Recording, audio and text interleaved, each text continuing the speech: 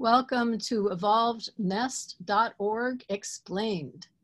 My name is Dr. Darcia Narvaez, and I'm here with Mary Tarsha. Hi, Mary. Hi, Darcia. We are both at the University of Notre Dame's Department of Psychology and at the Kroc Institute for International Peace. Today, we are going to start speaking about one of our components of the nest, and that is positive moving touch and no negative touch. That's component number 3 in our list of nest components. And let me just say a little introduction. We evolved to be nested as animals, as human beings, as social mammals. And our nest for young children helps optimize children's development, thriving, and resilience. And what do we mean by that? What does that look like? Well, it includes physical health, happiness and well-being, self-acceptance and self-confidence, self-control, emotional intelligence, social skills, empathy, perspective-taking, kindness, and active curiosity.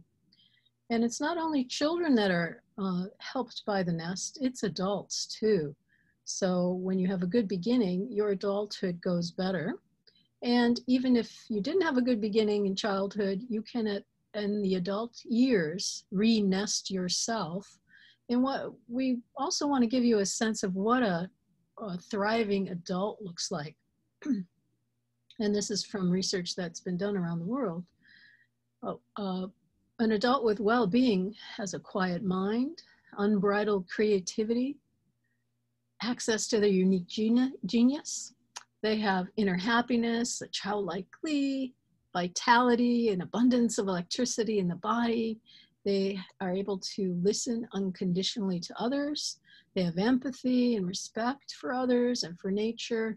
They have authentic helpfulness towards others. They feel fully alive, and they demonstrate love, compassion, and forgiveness. That's what we're aiming for here, and nestedness helps bring it about. So let's look at that nestedness. These are the 9 components we have identified and we do research on. And we're talking today about positive moving touch. Yes, and all of those lists about well-being that you mentioned, they're so exciting. And so these podcasts that we're doing here on the Evolved Nest Explained are to help answer the question, how do we get there? How do we get to that particular goal that sounds so great? And so we're doing a deep dive into each component separately to explain the converging evidence from multiple fields about why each of these components has been identified as critical and why it's so important for development across the lifespan. And that means the physical development, the neurobiological development, how your brain works, how all your systems are working together, and then how you are in the world with other people and how you feel strong in the world to do what needs to be done. Mm-hmm. Yes, and I mean, as we've talked about before at other times, not in podcasts, but about helping to use your whole brain. So oftentimes we go through life developing just one part of our brain, just the left hemisphere, but the nest components are helping develop every aspect of your neurobiological development, including your whole brain, so you can feel fully alive.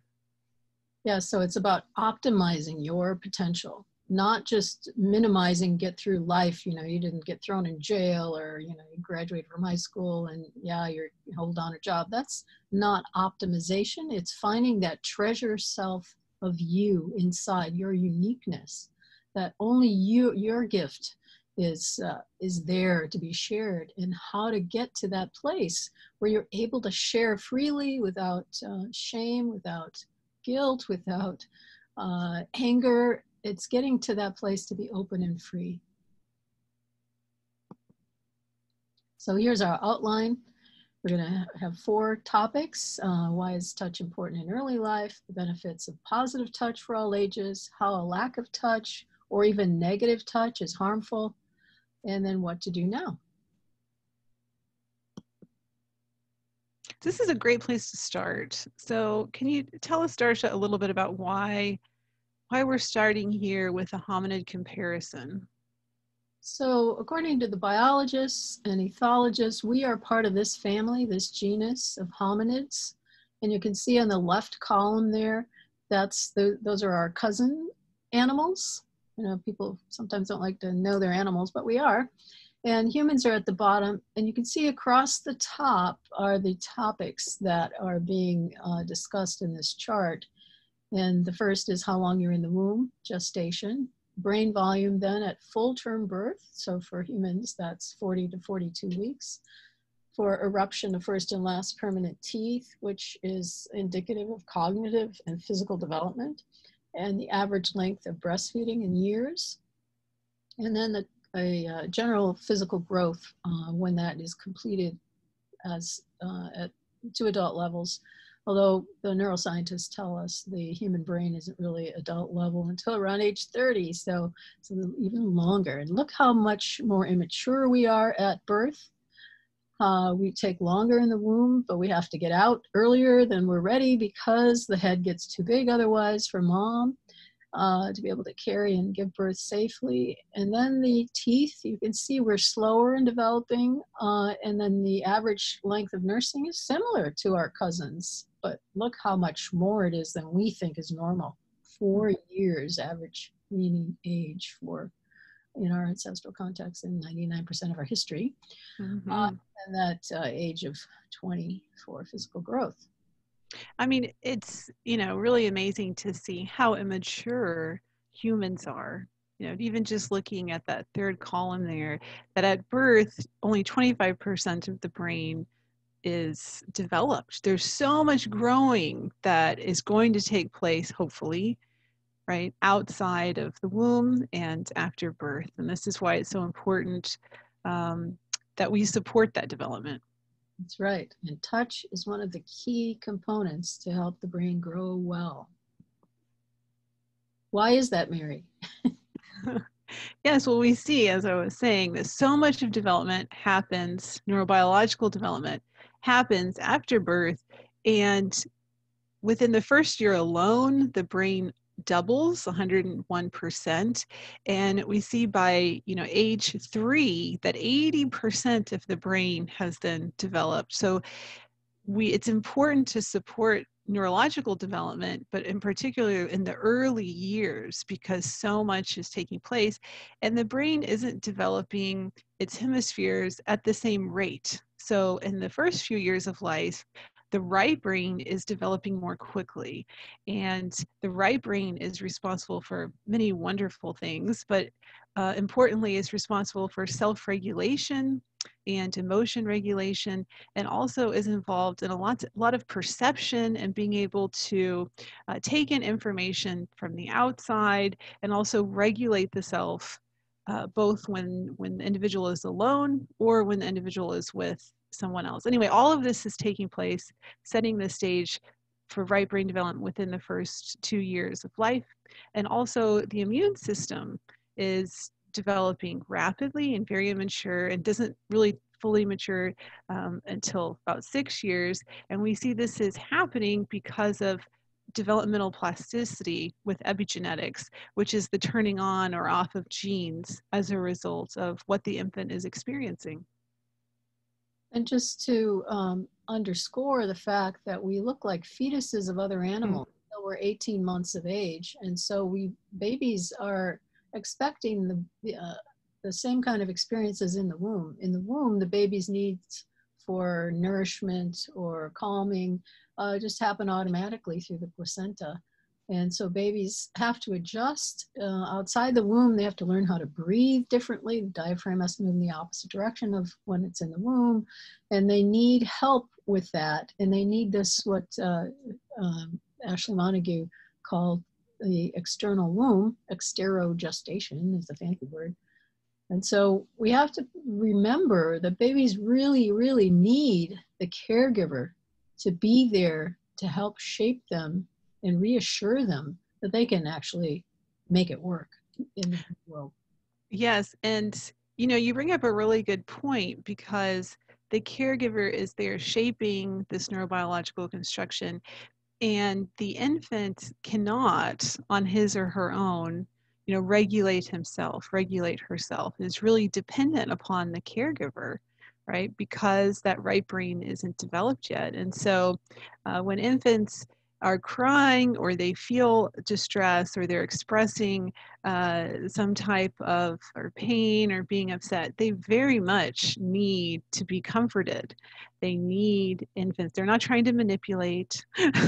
they're not trying to confuse adults, but they're crying out and asking to be comforted and soothed. And it's important to remember that crying is a late signal. Mm. Parents need to move in before crying starts. Sometimes babies don't know how to stop crying sometimes for months. So you don't want them to start if they just go, oh, got to pay attention. Or if they're, starting to look uncomfortable and wiggling, and they need to wiggle to get the diaphragm working in the right way. But, if they start making faces, then pick them up, rock them, keep them calm. Mm-hmm. Because it's so important for all those systems to have a calm foundation, not an erratic and stressed foundation, because that shapes a different kind of personality, not a pleasant one. Yeah, and touch is a huge part of that, huge part of soothing. Right.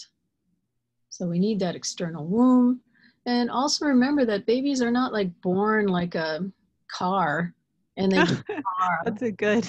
Well, they're shaped by experience, and every minute that baby's a different baby because so many neurons are growing so quickly. I mean, you can't see it, of course. That's what's the mystery, and that's why we have to emphasize this, because it seems like baby's just going to grow on their own, right? Like you plant a tree and you leave them alone. No, babies are not that way. They're shaped by the way you treat them. So nature and nurture are completely intertwined. There's no way to separate who that baby is from what they're experiencing. And Mm-hmm. so parents and caregivers are biosocially constructing that child. They're shaping the biology of the child, and then that biology is going to affect how socially skilled and fitted they are in their culture and their family. Mm-hmm. And can you say something too about with this bioconstruction then? It's also the emotions and the cognitions, right? And their implicit worldview. That's really important, I think, as well. Yeah, so it all builds up into the kind of person they're going to be in the community, what kind of morality they're going to have. Is it going to be about being open and flexible and attuned to others? Or is it going to be protectionist and bracing and all about them because they don't feel safe, because they're dysregulated? That's what dysregulation, for example, the stress response does. It makes you feel about focus on yourself. Mm-hmm. We don't want, right? If we're a good community member, a good citizen of the society, we need to have, everything regulated well. Mm-hmm.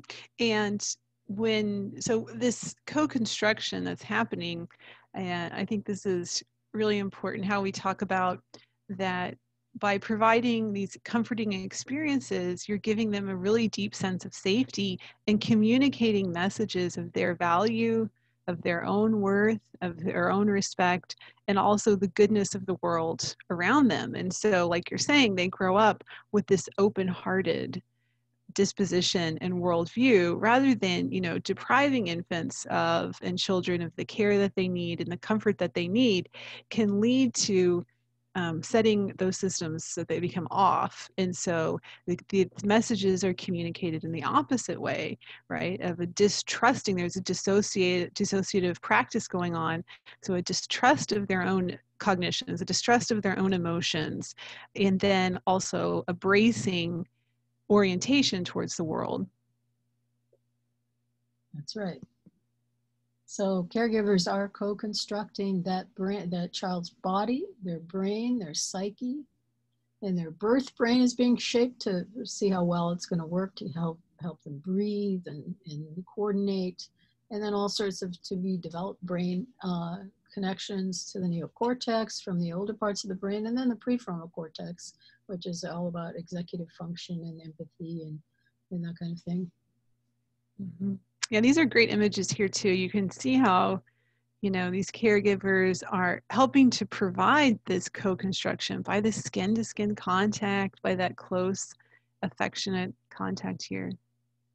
Yes, and so for babies, it's really, really important to be holding them securely with, and keeping them with you and in the wherever you are in life, walking around, have them skin to skin. For women, they often have them tied on their back, and they're learning, their body is learning how to be a human being, and their brain and their social skills are all developing simultaneously. And that provides, this is an age old, I'm not even sure, over 100 years old, right? Talking about that inverted U shape of stimulation. There's this middle ground of this healthy stimulation. And so it helps optimize development. And when you have the infant on you, they're smelling, they're seeing, they're feeling. And so it's this optimal place of getting the type of stimulation they need to grow well. It's not too much stimulation, and it's not understimulated either, such as being left alone by themselves in a crib, right? This is a very different experience. So you have to learn how to recognize the signals that the baby's had enough or is tired, and you leave them to rest, right? But you keep them in a contented state. Mm-hmm. So mammals really need touch to grow. They stop growing when they're It's amazing. Oh my gosh. My goodness. And babies are growing so fast, right? There's thousands of synapses a second, and then you leave them alone and they're like, oh, right? So it's just not a good idea to leave babies alone. They expect, well, if we put it that way, figuratively, they expect 24/7 touch. Mm-hmm. Mm-hmm. And movement as well, right? Right, and there used to be cradles and rocking chairs that were very common until Emmett Holt, I think, was the first guy writing a popular parenting book back in the 1800s that got a lot of attention and then spread into the 20th century. And we still have it with us, that if you pick the baby up, or rock them to sleep or whatever, they'll expect it all the time. Oh my God, you'll spoil them. Which means, if you adult don't really want to be with the baby, then, lower the baby's expectations that you're not going to be there. And then, of course, you're kind of shifting all the trajectory of that personality. And there's regulation when you do that, when you leave babies alone, and you're teaching them that they really don't count and that they have to find some way to survive. But they have to learn to breathe from you. They have to learn their heart rate from listening to the adult's heart. Sometimes they need that movement. They need to be in contact with you in order to learn how to be in their body. Mm-hmm. Yes, and you bring up a really good point about all this nest component about touch, but also all of the nest components, as we talked about, are helping development. And so there is this myth that if I provide this one particular nest component, such as touch, they're going to be so dependent upon me. And, they're going to grow up and be 30 years old and be right next to me or something like this. They'll never be independent and grow up and get a job or something. And, it's actually the opposite, right? That when we provide these nest components, that you're giving them everything they need in order to develop well and to become that strong individual. Versus depriving them of these things, then you're setting in a type of dependence. That's right. So they are intended to be dependent in those first years on purpose. Yes. And that's when they really, really need you as a caregiver. And then later that they don't need you anymore. They will be if you provide what they need, right? Yeah. So movement, we know, helps digestion too. So rocking helps the digestion tract digest food and promotes brain development. So moving is really important. So get that rocking chair, right?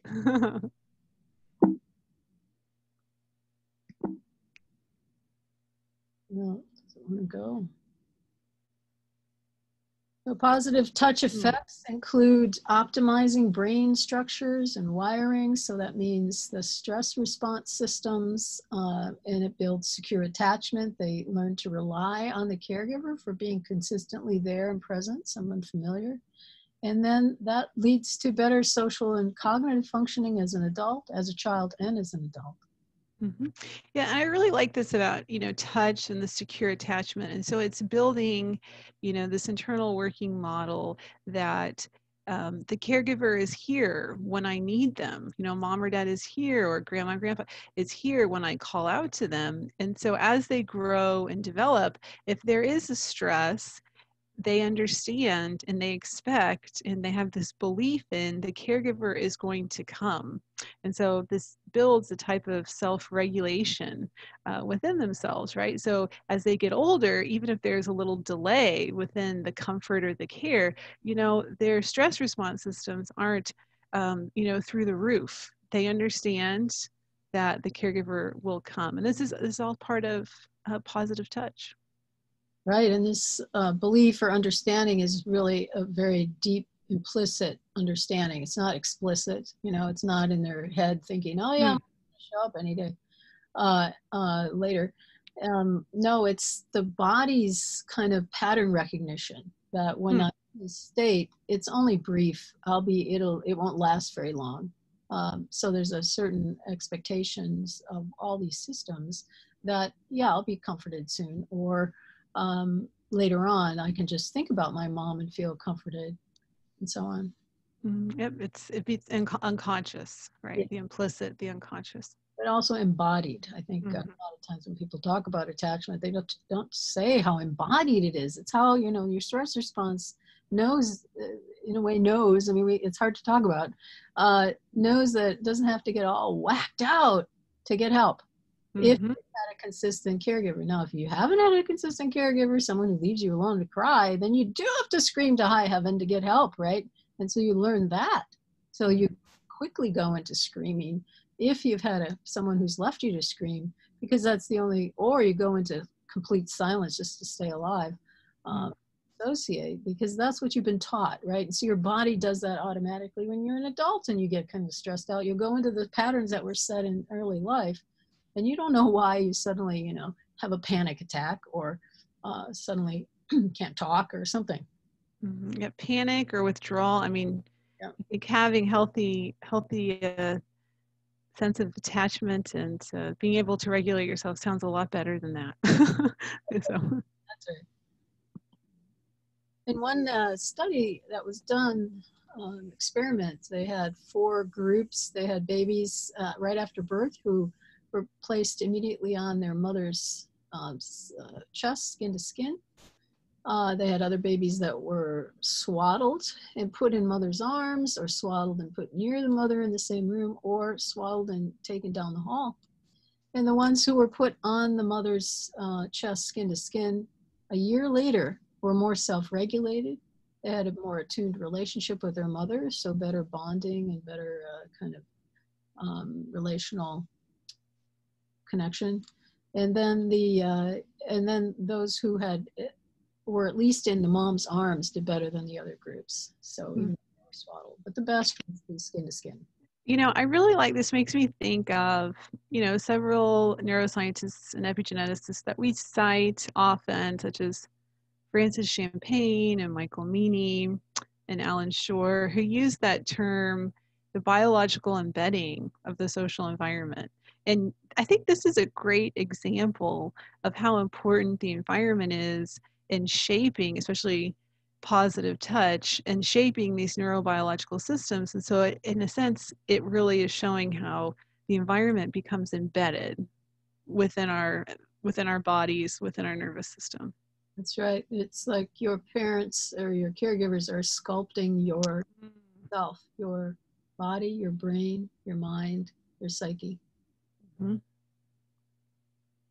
our second topic is the benefits of positive touch for all ages. Yeah, many benefits. So no matter what age you are, having positive touch prevents excessive stress. It prevents hippocampal dysfunction.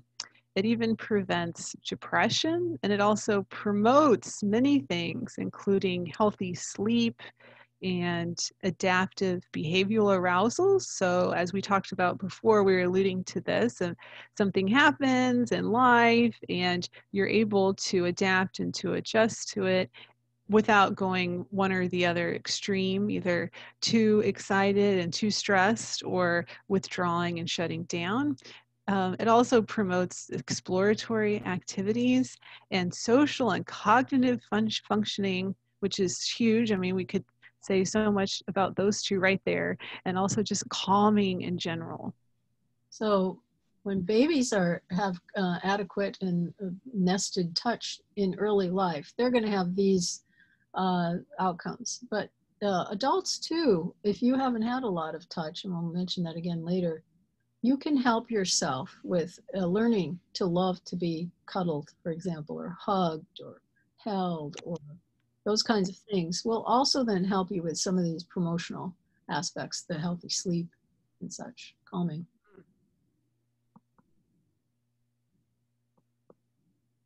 All right, then we have the vagus nerve. This is one example of one thing in the body that is shaped by touch and responsive care in early life.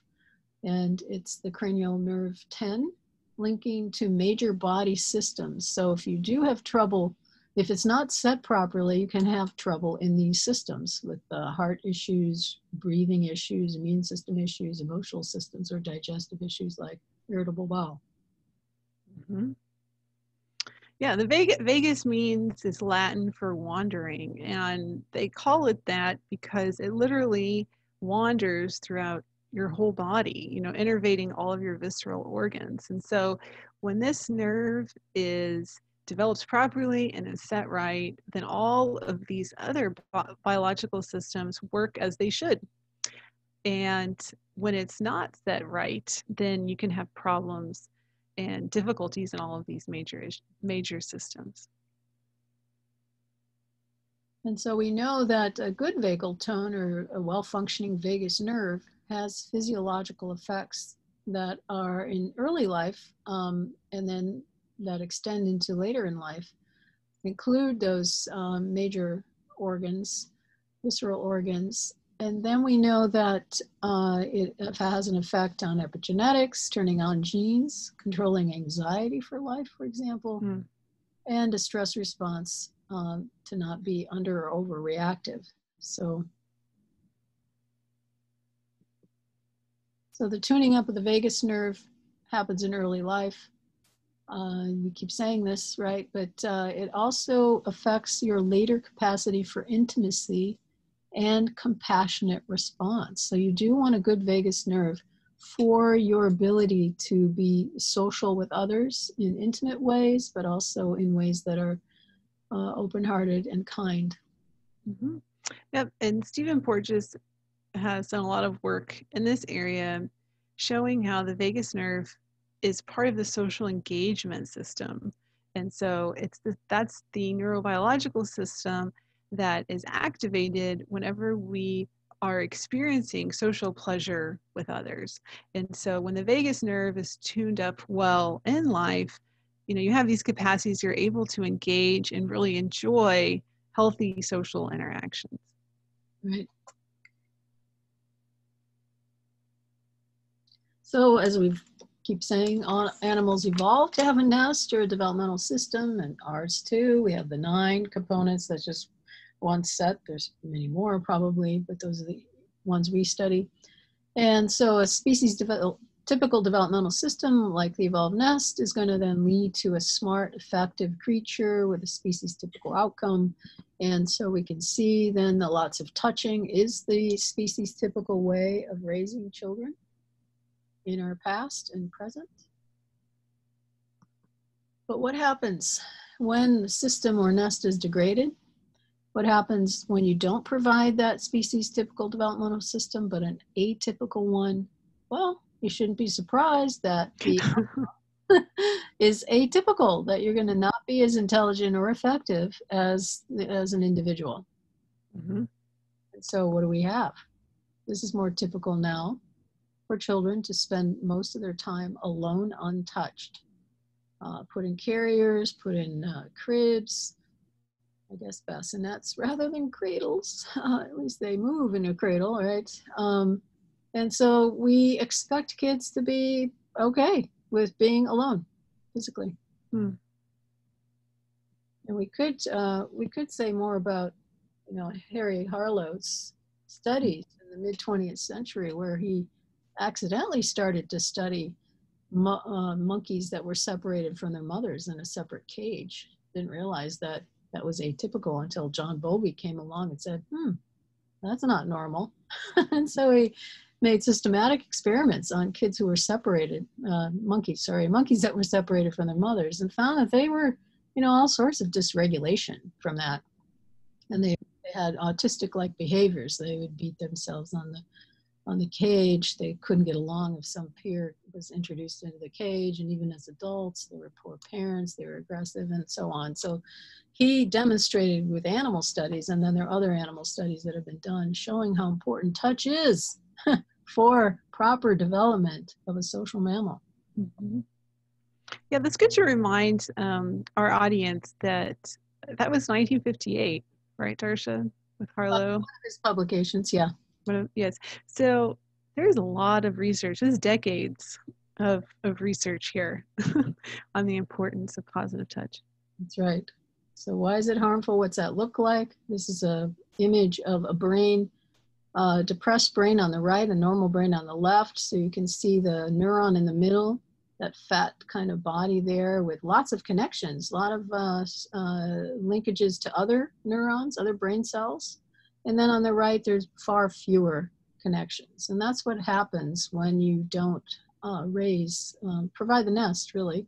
There's going to be some deficit somewhere. Remember that baby is a different baby every few minutes. And so what is it that's supposed to be growing on their maturational schedule that's built in, that's innate?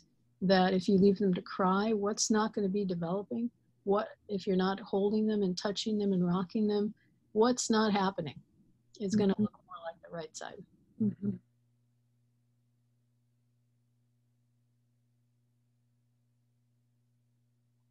So here we have the structure and function of physiology, just a few more things that we've mentioned, a few of them. How many of the systems of the body are established in early life, and many are affected by touch. Mm-hmm.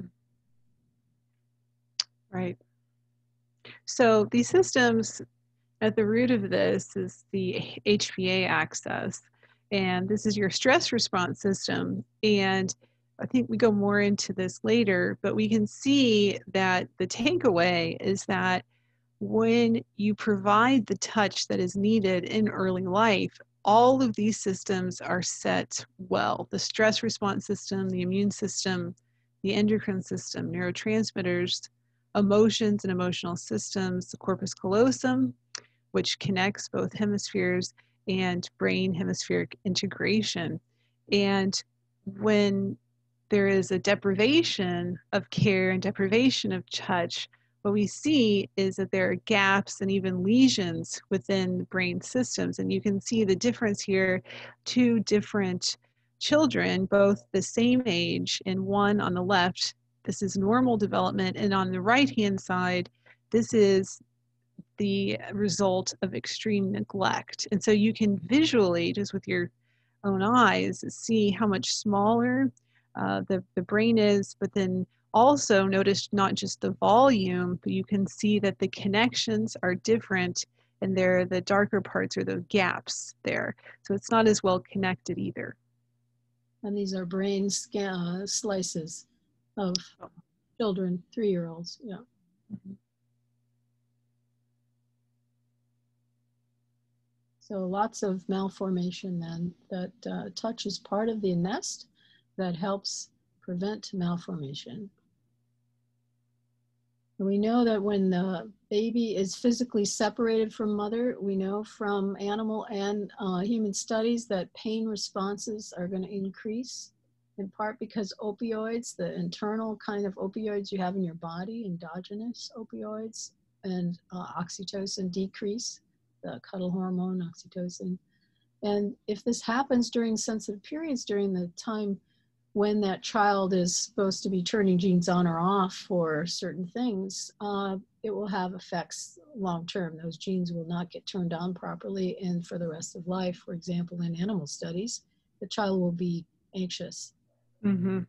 Yeah, I'm glad you bring that up, because I think, it's a really profound insight that we now have the mechanisms of action by which deprivation and lack of touch influence and cause anxiety.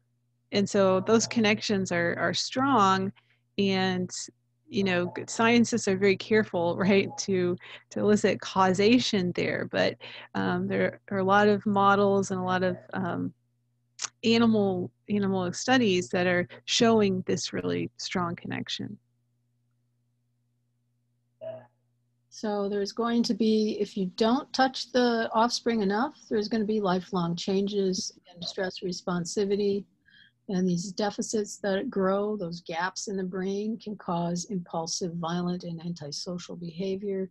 The Martin Tarsha has noted that the corpus callosum, the part of the brain that connects the left and right hemisphere, is thinner in those neglected brains, especially boy brains. And so you can flip into states and then not remember what your state was before. So you can fly off into a rage, and then later someone will complain about it and say, what did I do? I don't remember any of that, right? So you can have these strange kind of personalities, and you can get depressed.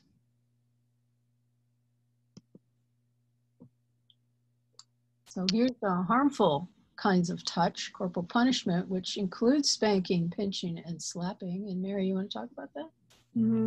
Yeah, so we have 5 decades of research on this, and there's a lot of cultural myths out there about the lack of harm of spanking or pinching or slapping, but the evidence is really clear that this carries long-term negative consequences for children. And a recent empirical meta-analysis so what that means is doing a review of many studies found that spanking is empirically similar to physical and emotional abuse.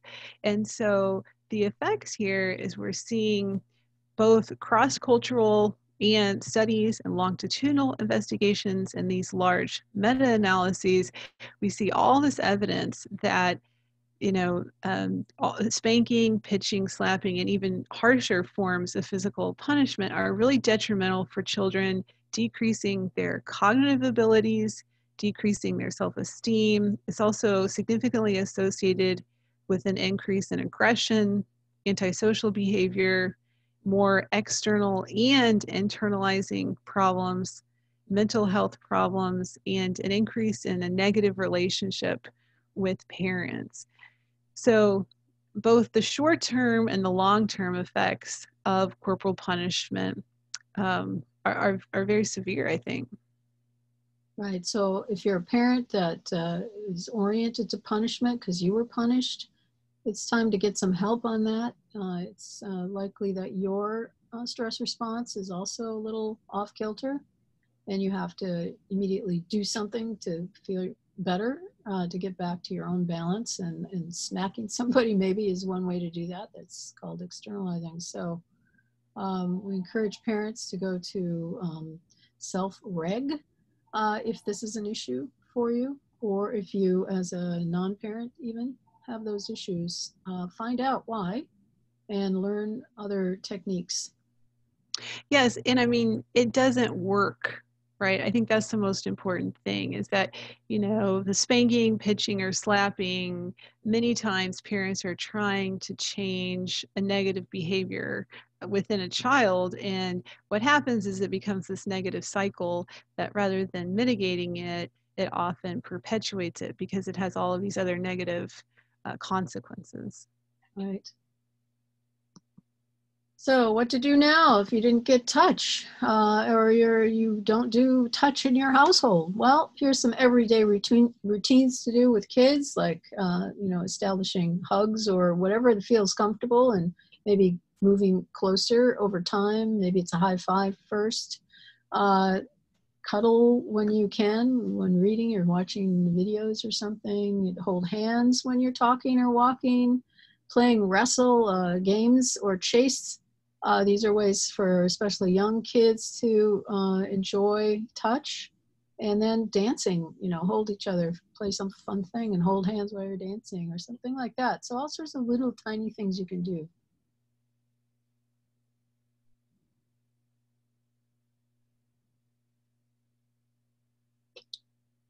All right. So then remember then that holding infants, so hold them as much as you can leave traces on their genes. And the amount of close and comforting contact from caregivers changes their molecular profile. It can be Wow. molecular level. Wow. It's a great quote that really summarizes everything that we've talked about. That's right. And so if you were an adult, you can do the similar kinds of things we listed for kids. You can get a cuddly pet, you know, dog, cat, rabbit maybe. Get massages, massage yourself, do some earthing. There's more and more research on the importance of being in physical contact with the earth, not in your synthetic shoes or synthetic clothes, but skin to skin on the earth. Walk barefoot, sit on the ground. Those things actually are very calming. Gardening, right? Having contact with the earth. Yes, they lower cortisol and help you relax. So we want to thank you very much for listening and for watching, and we are happy to give you more information. So contact us, find us at evolvenest.org. There's more at the Psychology Today blog and the website, my webpage, and there are emails. Thanks so much. Thank you.